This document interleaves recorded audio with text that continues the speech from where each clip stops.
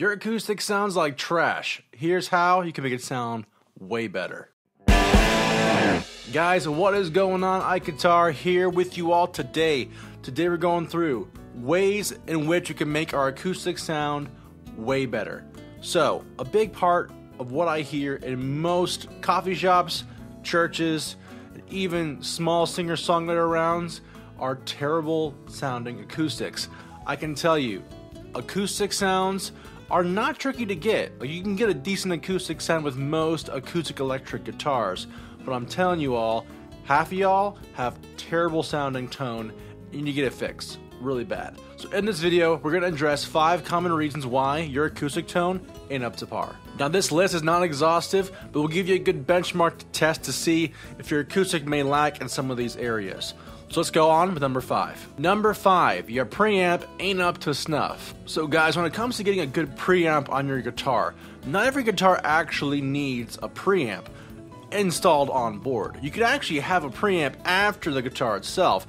You have to understand what the preamp is used for though. So a preamp is really a part of the gain structure of your instrument and is entirely meant to get your guitar up to a certain amount of volume before it hits the actual soundboard. You see, most acoustic guitars don't produce enough output for a soundboard to grab like easily, right? So you can actually bump up an acoustic guitar in the mix on your soundboard significantly, but eventually every preamp begins to induce some kind of hiss. And usually what happens is if your guitar's preamp isn't pumping up enough volume into the soundboard itself, you're going to find that the volume's going to be very, very fizzy, maybe a little hummy, and it's severely lacking a lot of tonal qualities. We'll get into that a little bit more later, but essentially, not every guitar needs a preamp, but if you do have one, you have to make sure that it's a decent one. My biggest gripes with modern preamps is that most preamps tend to compress your sound a whole bunch. You see, you had the preamp section,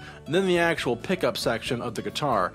Now, whether or not you have a piezo or a microphone style pickup, the preamp's going to tend to compress that signal at some point in its chain. So if you have like a standard preamp in your guitar, for example, you begin to pump up the gain, the preamp's going to end up squashing a lot of that tone, especially if your power supply is sagging. And what I mean by that is most active preamps in guitars have a 9-volt battery installed.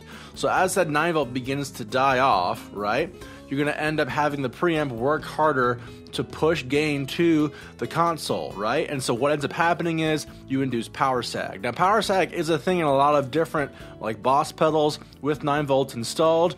It does offer you a very peculiar sound. And a lot of people actually try to emulate power sagging in their pedals or their amp rigs sometimes to get that weird saturated 9-volt sag sound. But for acoustics, you don't want that. Not at all. So pick a preamp that's worth installing in your guitar. But don't forget, you can do a lot of things on the back end of your chain and not have to put a preamp actually in the guitar, which I personally prefer. We'll get into that a little bit more with number 4. Number 4.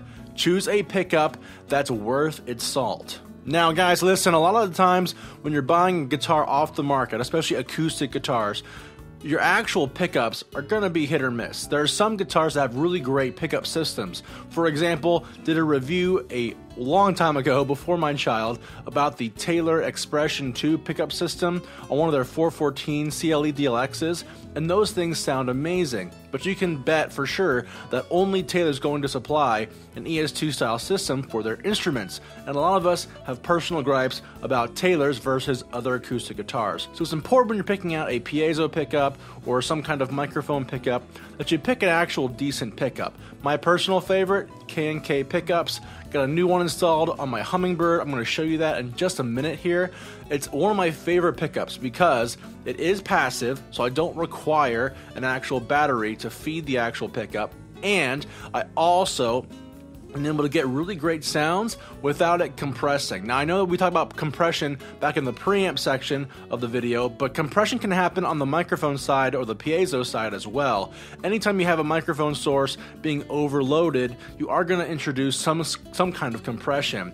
And a lot of manufacturers, in their desires to make a pickup sound louder, will take that loudness at the expense of maybe dynamics, right? So you'll have a louder sound, but your guitar tone ends up getting squashed to death. That's really important to think about when you're getting an acoustic. And that moves into number 3, which is your acoustic guitar may not just sound good on its own. Now that's a bit of a tough pill to swallow, but hear me out here. Acoustic guitars vary widely in the manufacturing specifics. Every builder has their own thing, their own niche, and every guitar will sound a little bit different. And did you know that actually if you buy a guitar new off the factory shelf, it does take a while to break in the guitar, kind of like a baseball mitt, right?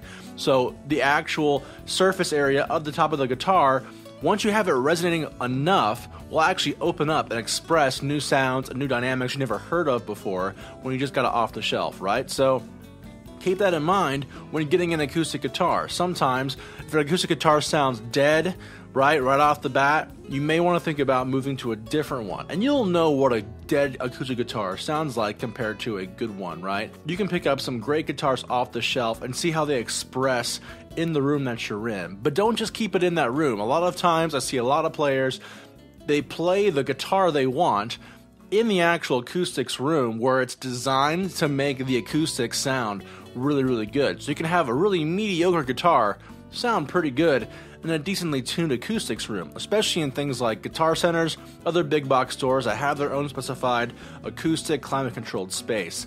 Take that guitar out of the acoustic space and play it in the bigger areas, right?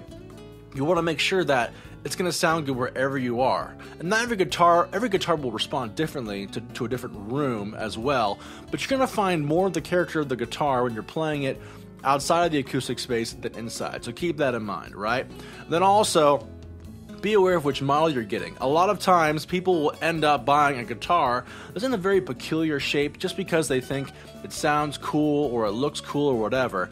And I will tell you that most guitar manufacturers are still trying to meet that D18, that Martin D28 style dreadnought sound. And it depends on what guitar you want and how big the guitar is, but really, the slope-shouldered, square-shouldered dreadnoughts are a great barium. They're a great standard for measuring all the other guitars against one another. So make sure you have a decent guitar, know what it sounds like, and pick one out and be careful because every guitar sounds different. Alright, number 2, we're going to talk about signal chains and sound.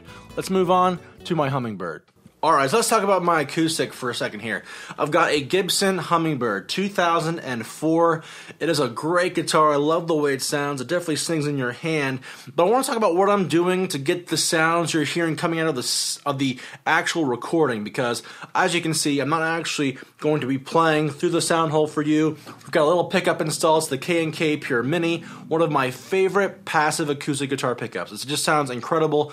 Makes the guitar sound really natural. Now, what you're hearing from me is you're going to be hearing it going into a compressor. Now, what the compressor is going to be doing is it's going to be adding a lot of gain on the front end. I'm not actually increasing gain on the guitar itself. I'm using a great quality studio-style compressor to add a little bit of compression, but mainly output volume.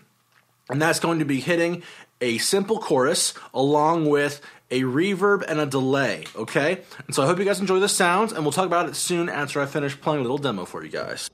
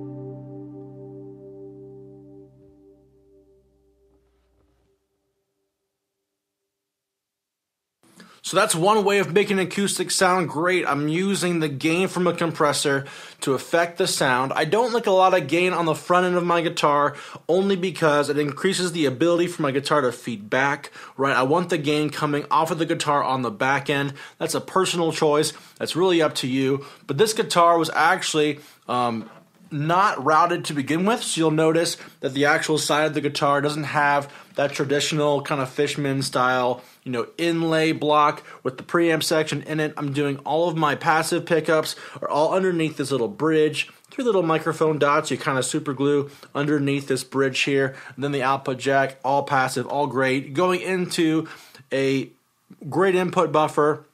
And then into, obviously, a compressor for the output volume. We've got a little bit of reverb, we've got a little bit of chorus, a little bit of delay, as well as the final output going through a buffered DI box, which is going to increase the great tone and be able to match impedance on the back end toward the soundboard. We'll talk about that more in just a minute. All right, number 1, the biggest reason why your tone may not be quite there, you don't have a decent DI box. Now guys, we talked about DI boxes before on the channel. I have a video in the description about what a DI box does and how it works.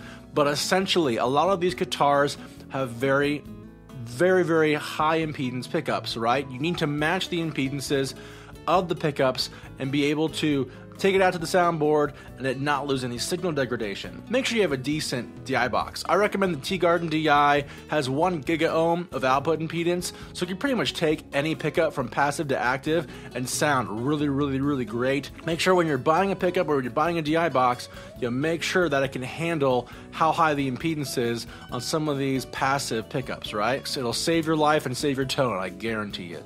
Guys, thank you so much for watching this video. If you liked it, please consider subscribing. I make videos all the time. Guys, hopefully this helps you decide how you want to develop your acoustic sound. A lot of things are involved here, from acoustics to playing to actual onboard effects and things like that. So make sure you're putting your best foot forward as you decide to develop your acoustic sound, right? Too many people are playing an acoustic guitar right into a soundboard and it sounds like garbage. Guys, you need a decent acoustic, good onboard electronics, you need a great sound system, great DI box, and build an actual rig to develop your acoustic sound. You will not regret it. It'll make your guitar sound way better and will therefore increase your confidence in your playing. It'll make you a better musician. Have a good one, guys, and we'll see you next time on IkeGuitar.